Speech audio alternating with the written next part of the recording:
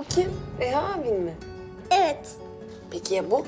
Bana iyiliğini verecek olan yakışıklı kahraman. Döner bulundu. Biliyordum Yeşim ya. Biliyordum ben be. Hayatımı kurtaracak kişi bulundu biliyor musun? Kimmiş? Kahraman. Bir şüpheliden bahsetmiştiniz. Niye bu kadar ilgilisiniz siz bu davayla? Niye ısrarla bu davayı siz almak istediniz? Ozan keklik gibi avlandı. Ben suçlu değilim. Bu can artık Zeynep'in Yeşim. Ondan başka kimseye vermek gibi bir niyetim de yok.